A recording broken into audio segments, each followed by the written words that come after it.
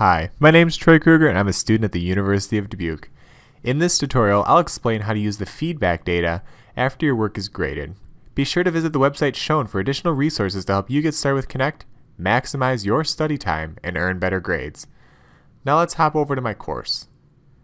To see your scores on completed assignments, click on the results icon in the menu bar and choose your course. This will take you to your course results page. To see assignment scores, click on the Attempts button next to your assignment. Your score will be provided in either points, percentages, or both, along with date and time the assignment was completed. Each question will show feedback to demonstrate each component of your work that was correct or incorrect.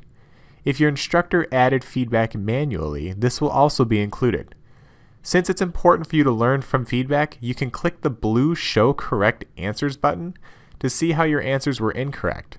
Click Show My Answers to return to your assignment.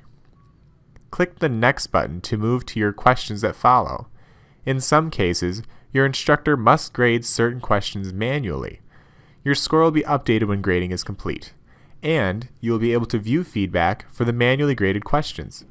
Notice the points you earned for the question and the instructor's comments, which might be in a written or voice-recorded format. Review the instructor's comments to see the correct response, or look at the explanation for additional information. To return to the results page, go to the menu bar and click on the results icon.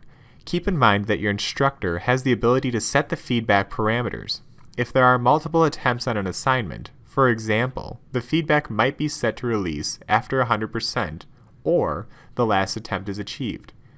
In other cases, such as tests and quizzes, instructors might want to protect the integrity of the answers, so detailed feedback will be released after the due date has passed. Remember, the key is to make a habit of reviewing the feedback, which will result in a content mastery and improved grades.